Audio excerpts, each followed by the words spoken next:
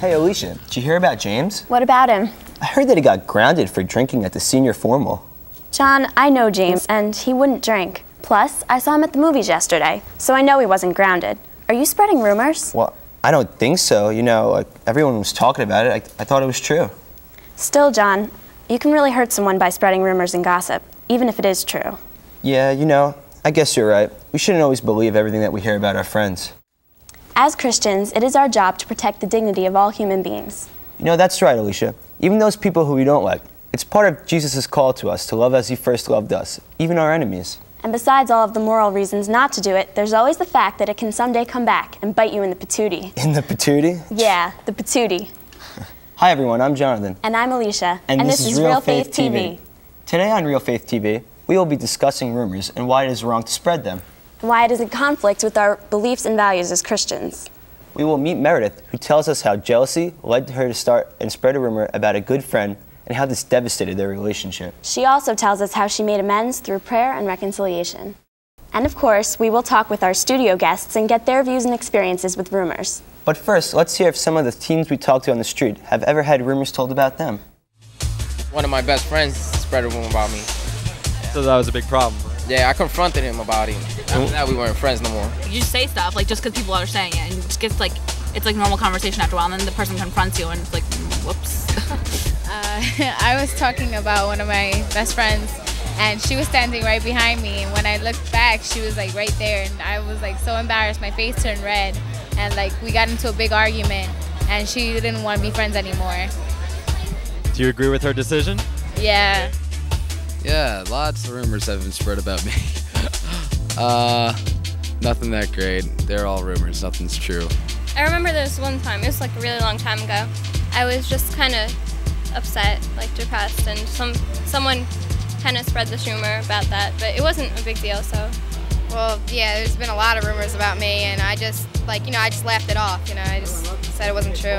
The latest one was where I had a girlfriend I was actually in love with, and one of her friends, who I barely knew the girl, she went around and told her that me and her was supposed to have sex or something. Can I say that? Me and her was supposed to have sex or something, and kind of bugged me out. I was mad for a little bit, and me and my girlfriend was talking about it, but it just made the situation worse. Yes, I've had a rumor spread about me, but it's kind of a bad rumor, like nasty, so yeah, I'm not going to talk about it. Just stupid stuff like, oh, Kate stuffs her bra. Something really stupid, and I honestly did not care about it. I just kind of laughed at everybody laughing at me. I'm sure there was rumors about me. I don't know of like one certain one, but I really don't care what people think about me. As long as I'm happy with myself, that's all I need. Well, it sounds like most of the teens have been affected by rumors in one way or another, huh? Let's find out what kind of experiences our studio guests have had with rumors. Good idea. Let's meet our guests. Christina, Vanessa, Ross, Sarah, Anna, and Martin. So what kind of experiences have you guys had with rumors? I think in high school everybody has experiences with rumors, whether you're at the butt of the rumor or whether you started it. But I know being in high school and like running for student council and being involved in a lot of clubs, people have always said things about me, stuff that I've apparently done, or stuff that I've like that I got drunk or that I had sex when I didn't. And I think they do it just because it makes them feel better. Yeah. Yeah, sometimes they degrade you to make themselves look better so they can, try to act popular or whatever. Yeah, when I first moved to the town that I live in now, I was really quiet, and everybody thought that I was too good for them. So then they started spreading all these rumors about me, and then I finally said, how can you spread rumors about me when you don't even know me? So then everybody knew they were lying, and then they looked like the idiots, and it played back on them, so it went back to haunt them. Yeah, that's a really good way to deal with a rumor. Did you guys ever have experiences where you had a rumor told about you? You had a different way of dealing with it? Yeah, I just basically ignore rumors, and eventually they go away. People, it gets boring, the same piece of information doesn't go on for days. Yeah, and sometimes if you play along with it, they're like, oh, okay, then it's not a big deal anymore, I guess. Vanessa, do you have anything? Sure. Yeah, I was going to say that I have, like a few years ago, it was a stupid rumor told in the beginning of the year that I had like cheated on like an art project. It was really stupid. And like the whole year, everyone in the class was like against me, and it was actually my best friend that had told the rumor. And I just figured that I tried to explain myself, and if they're not listening to me, then obviously they're not my real friends. So I was just kind of fine with it after a little while. Yeah, you know, just try to laugh it off. Laughing it off is the best way to deal with, you know, most situations. Laugh it off, play it off as a joke. Everybody will get bored of it eventually, and they won't talk about it anymore. Yeah. It's not easy to laugh it off, though. Well, it's not easy, but... Don't let it bother you. See, like Vanessa's rumor. It's a stupid, funny rumor. Oh, she cheated on an art project. You just laugh it off and it'll go away. It's not going to bother you, you know? Yeah, sometimes the rumors are so serious, though, because when you tell a rumor, you tell something really exciting and really shocking. Like, I wouldn't say to one of you guys, you know, I saw Vanessa at the movies the other day. You'd all be like, oh, okay.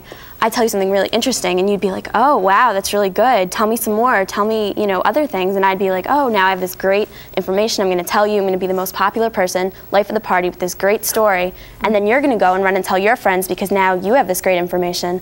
And, you know, if you use, you know, a subject that's so serious like that and not true, then I could, you know, do something to ruin her life or make her feel so bad.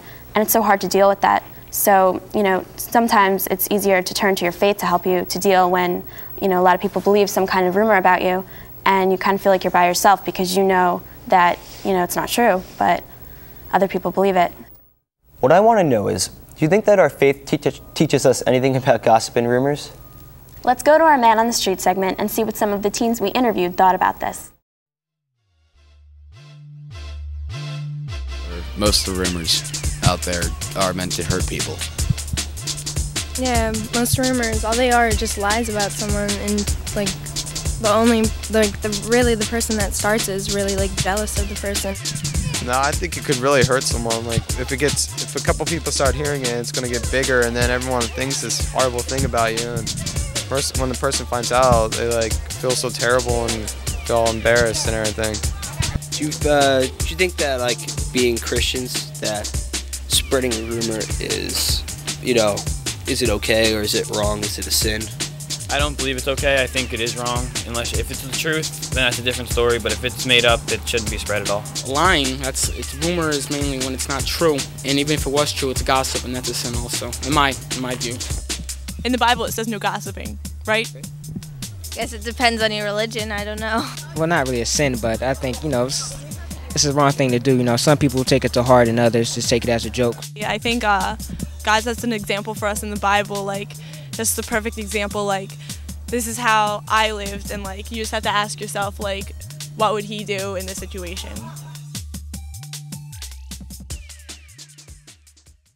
You know, I think that one girl is right who said that the Bible says telling rumors is wrong. I don't know if the exact words are gossiping, though.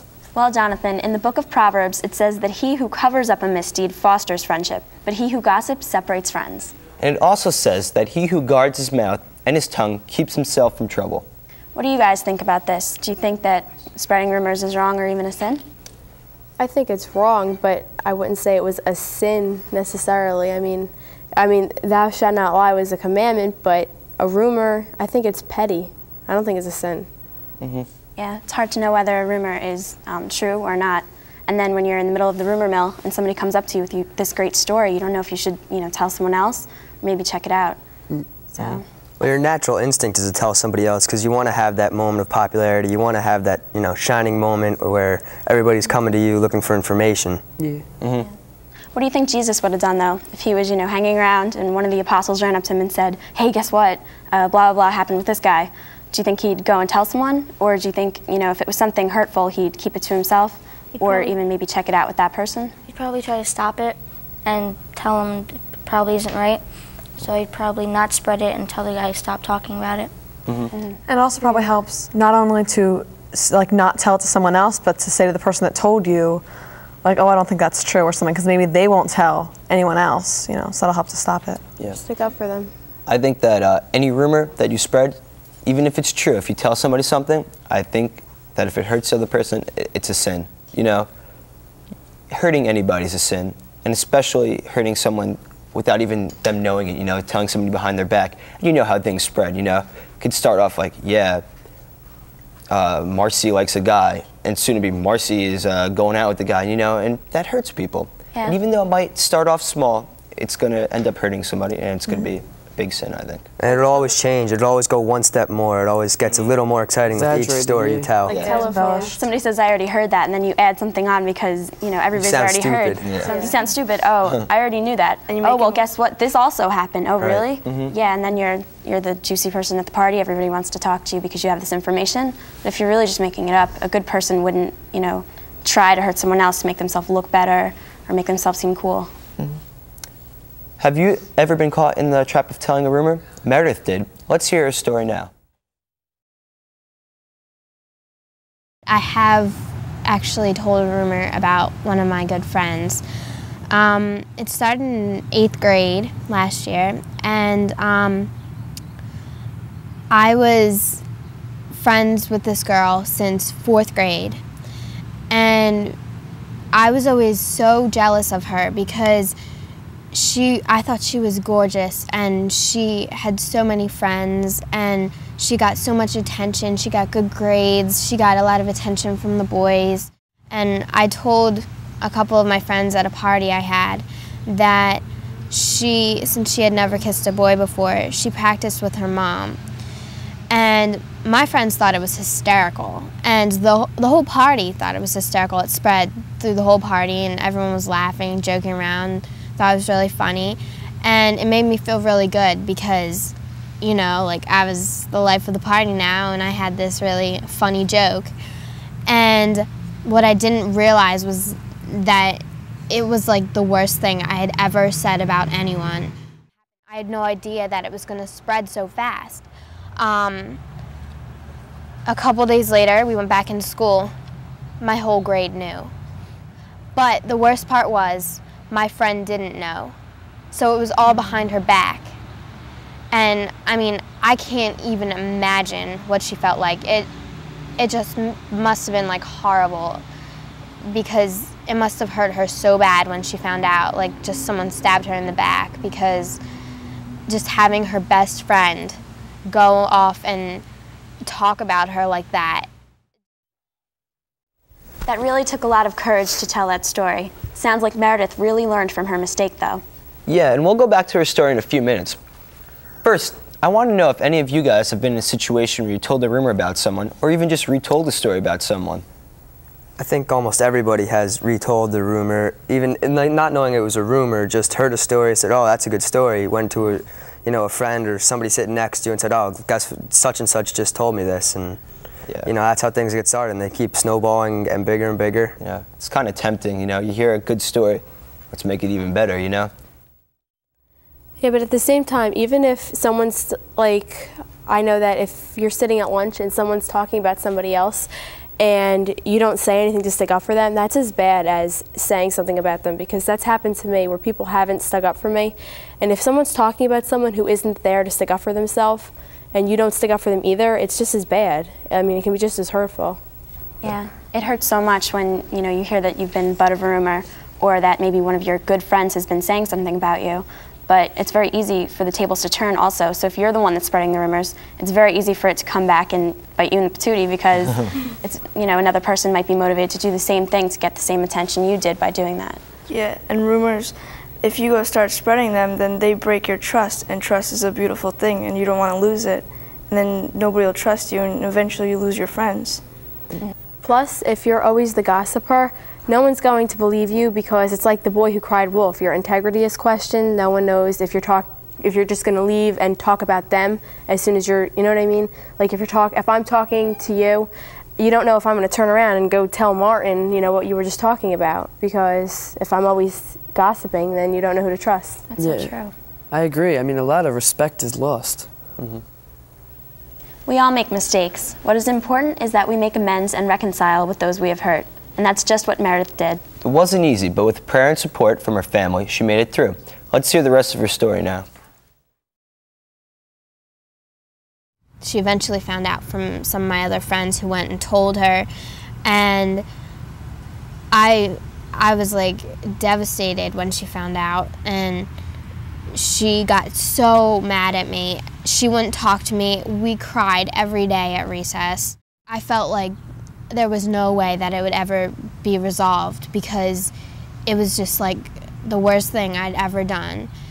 As hard as I tried, as much as I apologized, as much as I told my friends that it wasn't true and told everyone, and nothing seemed to work. So many people knew about it, and it was like I had no idea how I was supposed to control it.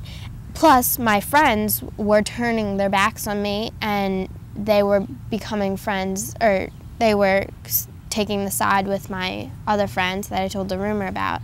So basically, I had no one who was there to support me besides my mom, my dad who were telling me, and my brother who were telling me that you can go and you can make this right if you try, and God.